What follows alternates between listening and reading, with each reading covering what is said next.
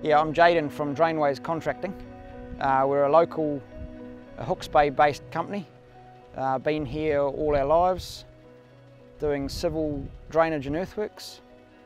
We do a lot of work around the bay with regards to the three waters and subdivisions, council drainage, cover the bases in that sense. There's my father and myself and three other brothers in the business, along with a number of employees, which takes it to a total of 23. We like to have a culture of care, and that comes out in the way we do our jobs.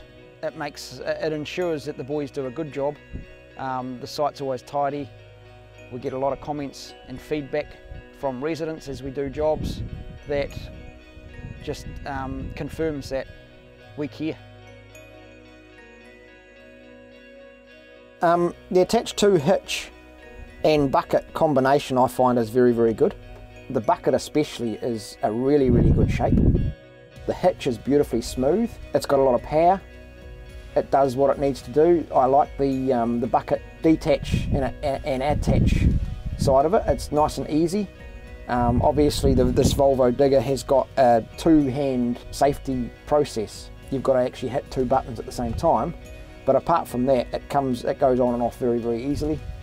This is near perfect, this bucket. No, it's a damn good bucket. As a bulking bucket, it fills up very, very easily and also empties very, very easily. The side slopes and the angles are beautiful. It's got a really good front sharp cutting edge, which when it's new and you're working around a fragile site, so to speak, maybe some road seal or something like that, you've got to be extremely careful how you work because it is so sharp. But it cleans well, it digs well, it fills well, it empties well. It's a really, really good bucket.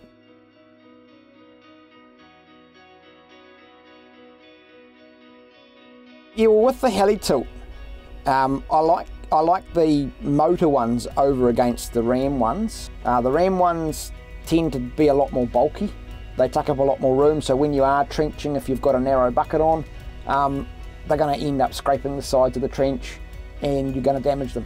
Whereas those there, the Heli-Tilt one is nice and small and compact in comparison, and you've got more space to do stuff.